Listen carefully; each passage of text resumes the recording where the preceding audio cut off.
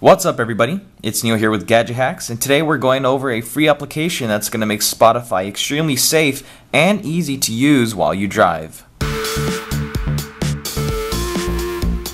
The application's called Tunedeck and it's currently in beta testing stages.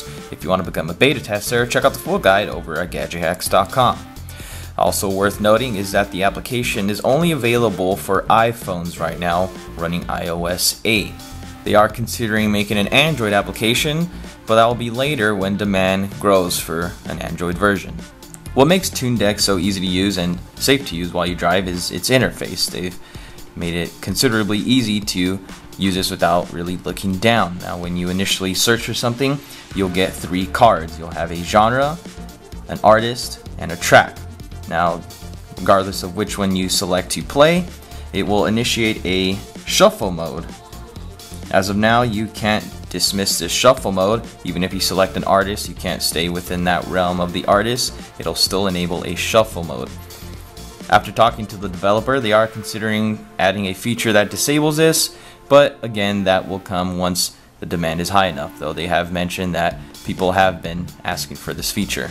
When you do start playing a song, Tunedeck makes it extremely simple to control the music with some gestures that don't even require you to look down. To pause or play a track, all you have to do is tap the screen with 2 fingers.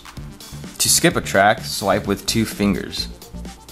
If you want to adjust the volume with 2 fingers again, just drag them along up or down on the display.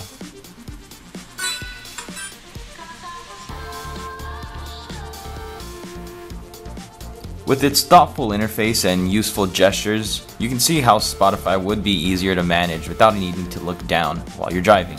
If you do end up wanting to try out Tunedeck, make sure that you have a premium Spotify account. If you do not, the 2 applications will not function properly together. For all other details and links, check out this full guide over at gadgethacks.com. Also, don't forget to like, comment, and subscribe for some more awesome and very useful Gadget Hack videos. Thanks guys.